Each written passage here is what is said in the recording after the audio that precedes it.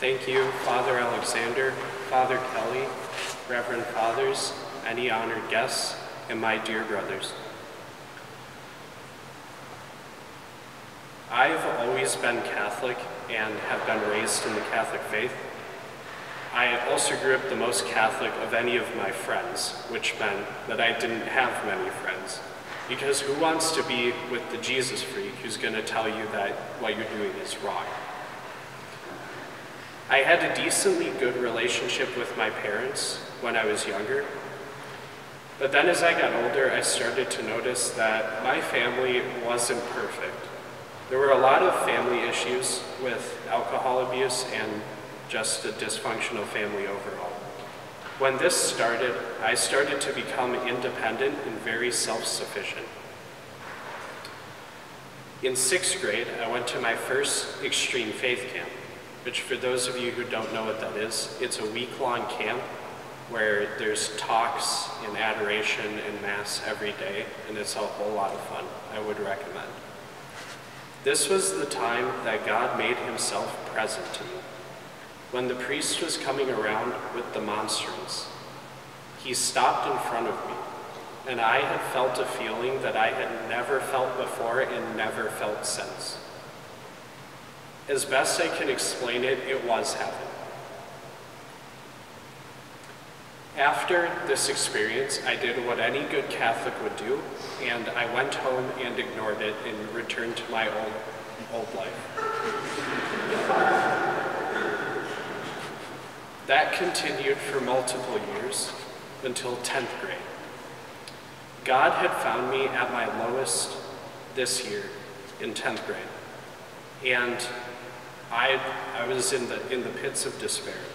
And he came to me and he pointed to the crucifix and said, "I did that for you because that's how much I loved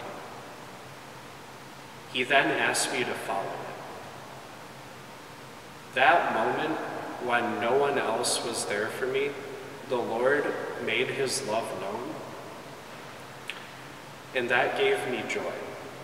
I started to enjoy life for the first time in quite a while.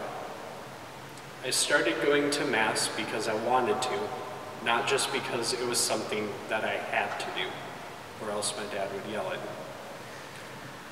I started my own prayer life, not that much different from what we do here on a daily basis. And I even was interested in my faith and wanted to learn more.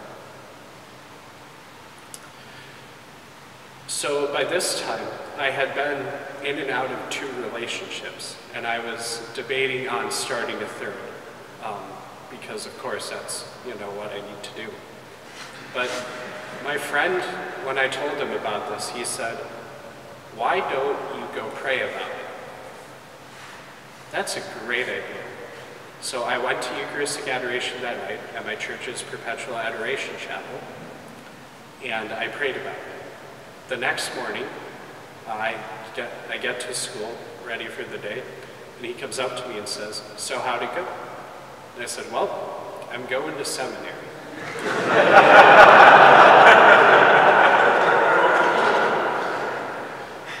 What God had made me see very clearly in that prayer moment is that he had saved my life and then asked me to give it to him. How could I say no?